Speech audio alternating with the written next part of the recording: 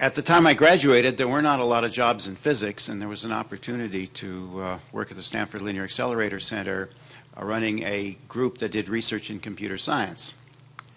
And in those days, computer science was not the glamorous field it is today. People would laugh when you said the word computer science. I mean, what kind of science is there in writing computer programs after all?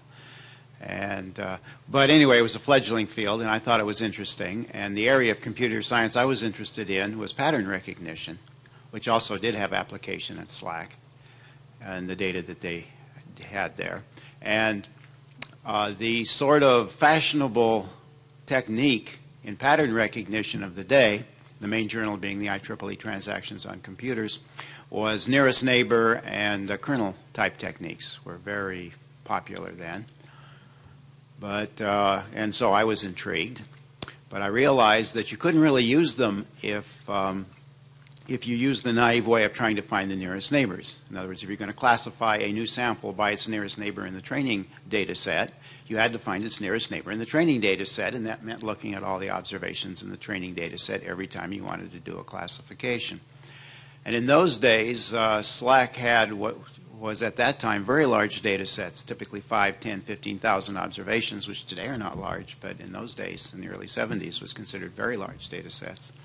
And clearly, nearest neighbors were not going to work, were not going to be computationally feasible on data sets of that size unless you did something.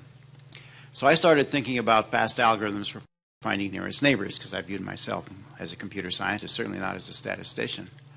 And was working in that and wrote a paper or two, but then an associate brought me in contact with a very bright young student named John Bentley, who was Don Knuth's student at Stanford. And he had some ideas on nearest neighbors, and I had some ideas, and we started working together on the problem of how do you rapidly find nearest neighbors without having to, every time you wanted to find the nearest neighbor, make a pass over all of the data. And so we came up with an algorithm, and it was a recursive partitioning algorithm based on binary trees. And since you all are familiar with CART, I can tell you in a minute or so what the algorithm was. It simply said you recursively partition, just like CART does now. But at every step, you choose the variable that has the largest spread, as measured by its variance or interquartile range or whatever, and then split it at the median. Now, if you recurse this, you would tend to break up the space into rectangular, to the extent you could, before you ran out of data, break up the space into rectangular boxes.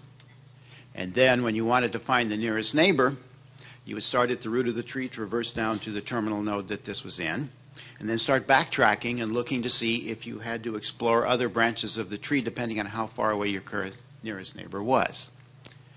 And so we did that algorithm and we published it, and the people tell me it's still among those of the state of the art today. But my purpose in finding, John was interested in computer science and computational geometry as an end in itself. I was interested in near neighbors because I wanted to do classification. And so I got to thinking, you know, if you know that at the end of the day you're going to be using these nearest neighbors for classification, maybe there's a better way to do the splitting than simply take the largest spread and split at the median.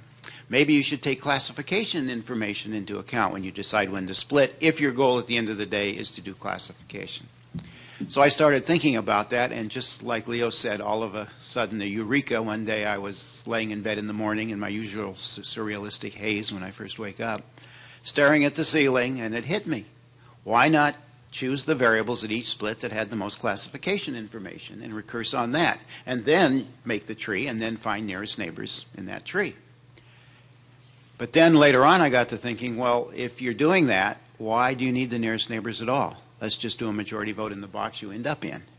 And that's how I came to trees.